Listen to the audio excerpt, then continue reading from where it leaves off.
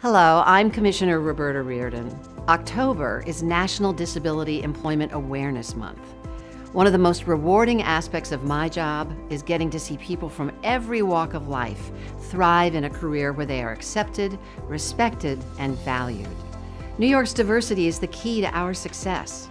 Our reputation for bold projects and cutting-edge innovations is thanks to a workforce that represents all New Yorkers and the employers who see the potential waiting in every candidate.